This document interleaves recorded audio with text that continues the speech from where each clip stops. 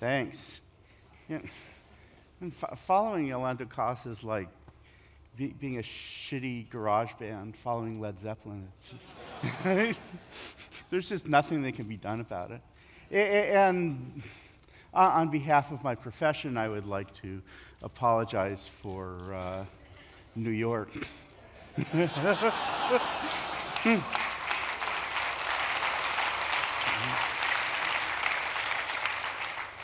It was really odd. I mean, New York has this thing that when anybody comes in from out of town with some kind of big reputation, they've got to knock them to size, right? So, like Frank Gehry, the world's greatest architect, comes in, yeah, I'm going to design a museum, and the press is like, not so fast, Frank. Then you have somebody like, Alex Rodriguez, one of the greatest baseball players the world has ever known and greatest drug abuser, and comes in and it's like, yeah, we don't really care about your 5 MVPs. What are you going to do for the Yankees?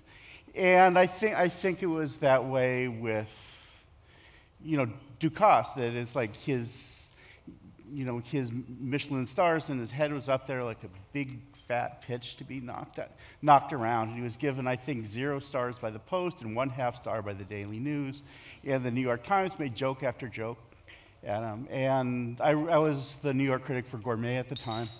And I was just astonished by the food. There was nothing that had ever been like remotely that quality in the United States before.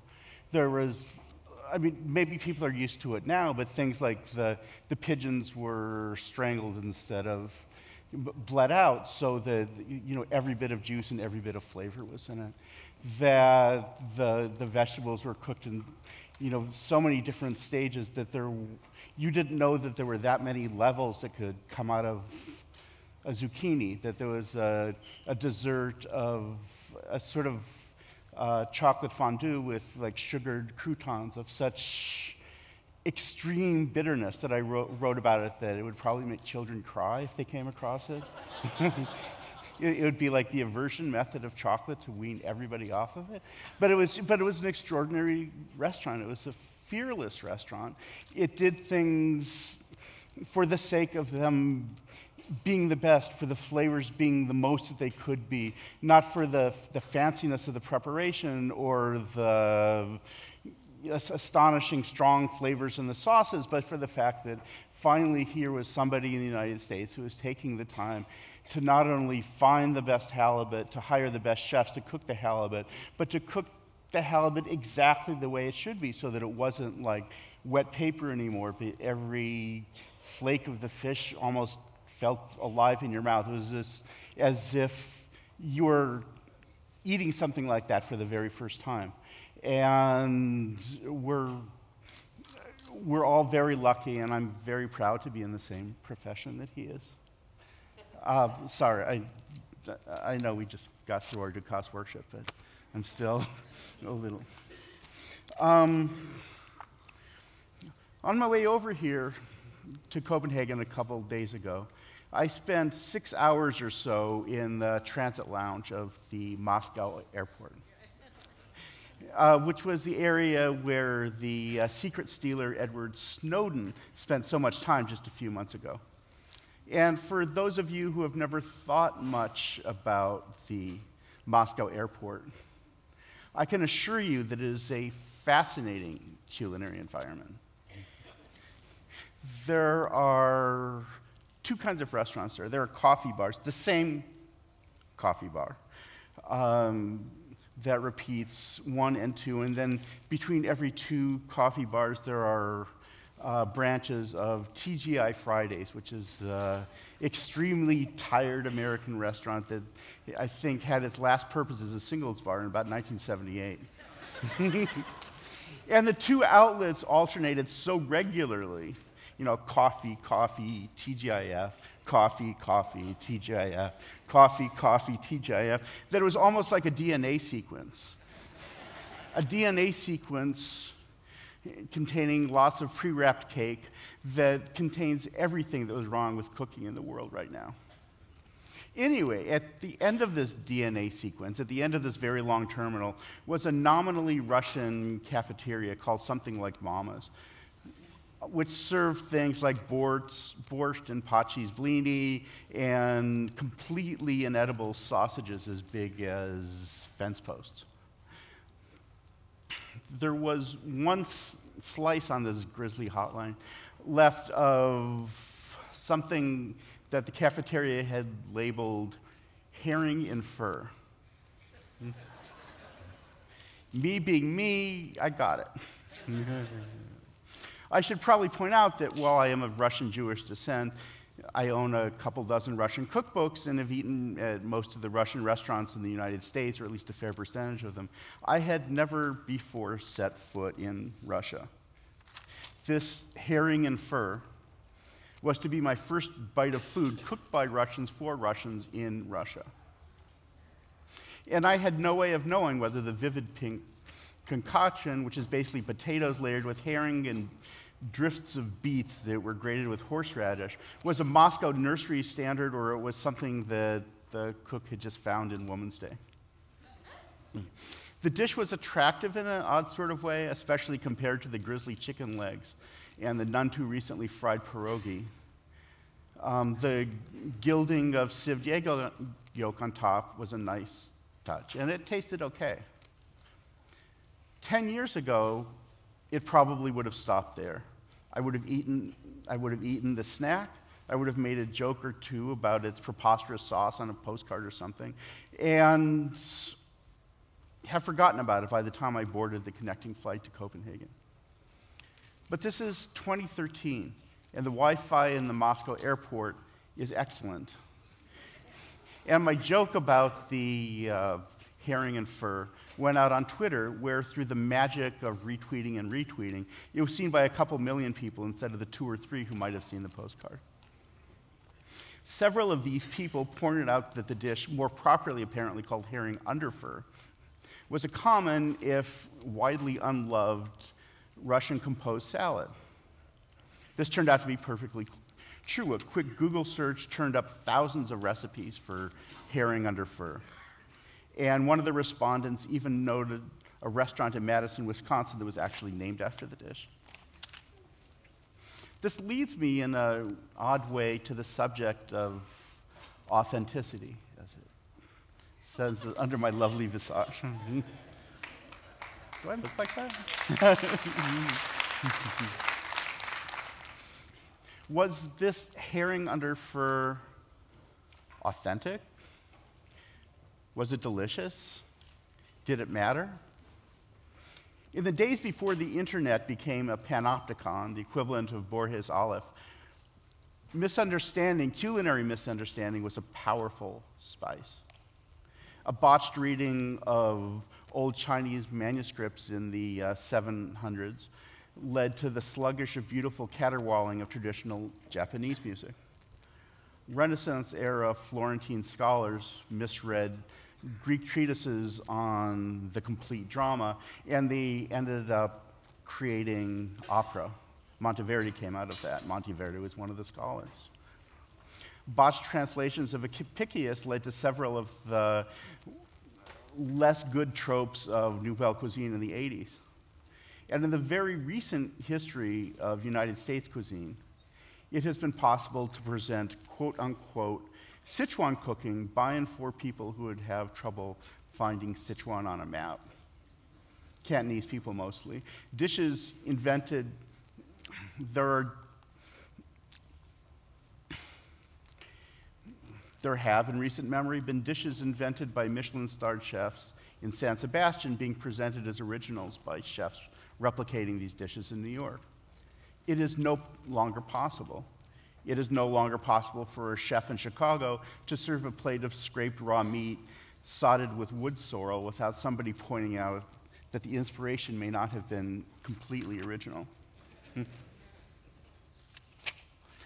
In my hometown of Los Angeles, which is home to more Mexicans than Guadalajara, as well as as well as vast communities of Salvadorans, Vietnamese, Chinese, Japanese, Peruvians, Filipinos, and a Korean community deep and complex enough to act as a decent prefecture of Seoul. A chef in a non-Sichuan restaurant serving a Sichuan dumpling is likely to encounter a customer who has just eaten a spicier, silkier dumpling made by a recent immigrant from Chengdu.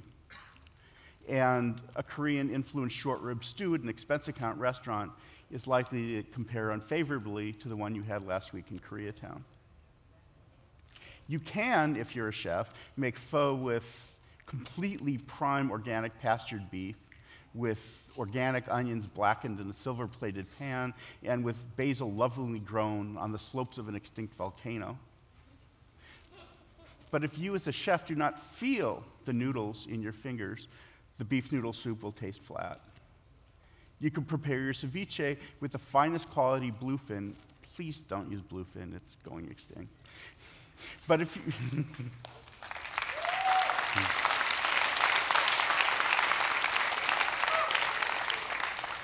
hurrah, no bluefin. But if you're making that kind of ceviche because all the cool kids are making ceviche, you might as well be using the canned tuna fish from your kid sister's unloved school lunch. The best dandan mian, tacos, tiradito, paratas, pickled herrings, fufu with agusi, vada van curry, and bunny chow probably comes from the country of origin, where the exact region of origin, where the dish evolved in exquisite concordance with the culture, the weather, and the land. Second best is probably the same food made by expats fabricating a sense of home for people much like themselves. Something like undegu jorim, a spicy Korean codfish soup cooked for Mr. Kim because he has always had it on Wednesday for lunch, and he will always have it for Wednesday for lunch, and it had better taste like home to him. That's why you're there. But cuisine has never been static, and the idea of authenticity is a constantly moving target. Coleman Andrews talks about a particular Genoese ravioli that includes cow udder as one of its ingredients. The cow udder in Genoa is probably in there because it's cheap, because it's readily available, because it's a part of the cow that's not used that much, so people want to get rid of it. And it has all things going on, as well as like a texture and a particular sort of lovely rubbery texture, if you like rubbery textures. If you're trying to recreate the dish in California or New York, where you have to special order cow udder, because while every cow that's sent to slaughter presumably has a udder, precisely none of them come to market, except as beef byproducts and cat food probably.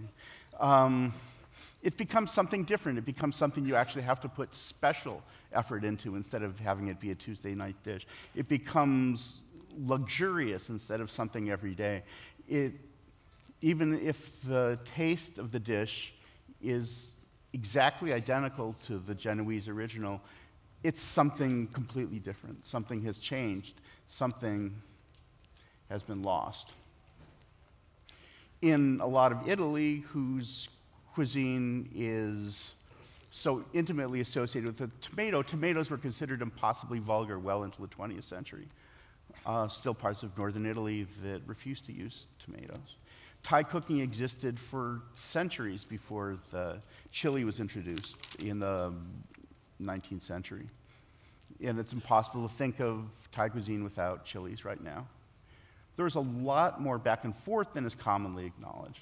I mean, Beijing's beef noodle soup craze a few years ago was kicked off by a Chinese American who learned his trade in the LA suburb San Fernando Valley and brought the San Fernando Valley noodles to Beijing, where they became a huge hit. The snow top bun, which is a standard at every dim sum restaurant in the world now, was developed at a restaurant in Toronto.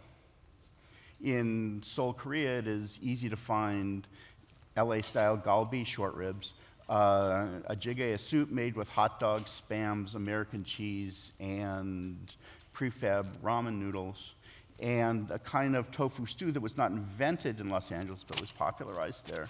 Things go back and forth all the time. All those dishes are as Korean as kimchi, yet as Los Angeles as a Korean taco. Often when food is referred to as inauthentic, the proper follow-up question may be, inauthentic to whom? California Mexican cooking and even orange cheese-intensive Tex-Mex cooking are not inauthentic Mexican food. They are authentic representations of Chicano culture, of Chicano cuisine, which is something different. And while, in a sense, authenticity is the most important thing in the culinary world, that sense of grounding, that sense of flavors, that sense of everything coming alive in a way that could happen nowhere else on earth than where the dish originated, authenticity is simultaneously not important at all. Because if the opposite of authenticity, the drive to take flavors and techniques and the soul of traditional cooking and make them thoroughly and unequivocally your own, has brought us the kogi taco, the splendid Mission Chinese food we had for lunch, and Momofuku's bosan, which is better than the traditional Korean version to the extent that a slow-roasted, chili-rubbed pork shoulder is better than a slab of plain boiled pork belly. Then I'll take that kind of authenticity too. Because it amuses me to be in this, before this audience and talk about this particular subject. I'll finish by talking a little bit about my favorite totem of culinary authenticity in America, which is to say, Spam.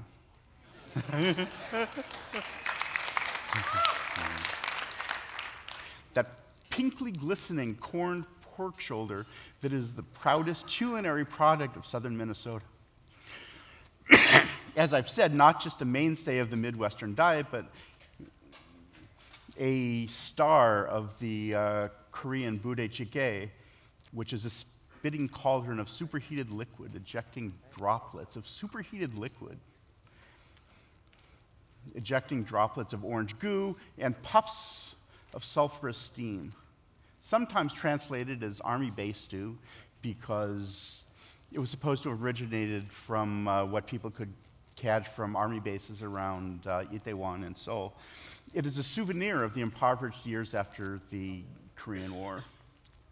In Hawaii, still in the United States, you have to try spam musubi, triangular bricks of vinegared sushi rice stuffed with shiny bricks of spam and rolled into sheets of dark green seaweed. You buy spam musubi in gas stations and at the 7-Eleven. There is culinary culture at the 7-Eleven, you just have to look past. In some Japanese restaurants, you can find spaghetti with spam. You can find spam donuts and spam burgers practically anywhere.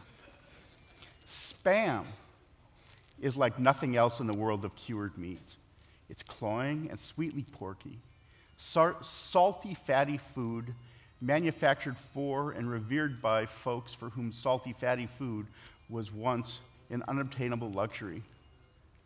What were the Melanesians and remote cargo cults hoping for when they built palm frond replicas of American warplanes? Spam. Lots of spam. Spam from heaven. In some of the more civilized corners of the Pacific, people are said to eat an average of a can of spam per person per day. I've been told that this is no longer true for American Samoa, but I like to believe that it's so. On the other hand, I am neither Samoan nor from Minnesota, and spam is not necessarily among my favorite meats. But I did once sit through an 8-course menu of spam prepared by California's best-regarded Filipino-Hawaiian chef. There were skewers of grilled spam dusted with sesame, spears of tempura fried spam with asparagus, spam-wrapped sea scallops, little blocks of spam tethered to sushi-sized blocks of crunchy caramelized rice. Spam carpaccio was better than I thought it might be.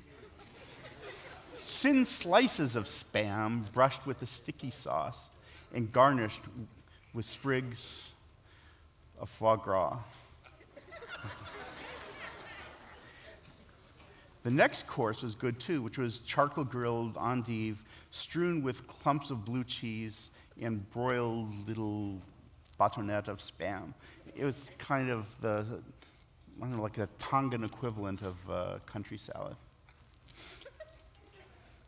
At this point in the meal, most of the restaurant became aware that we were eating an all-Spam meal. Other diners drifted over to the table to see what was up, as if we were the guys eating earthworms on Fear Factor. Nobody asked for a bite. Then came a plate of open-faced Chinese dumplings stuffed with Spam and rock shrimp, and then bowls of arroz caldo, which is a Filipino kind of rice porridge, which was dressed with a few shreds of sautéed bok choy and Spam. And a Spam Wellington, which is exactly what it sounds like, an entire can's worth of Spam baked in pastries with foie gras and a dussel of shiitake mushrooms. The outside was decorated like a Spam can in pastry. The dish was so revolting in its native pinkness that even I was done. Was the Spam Wellington authentic? I'll leave that up to you. Thanks.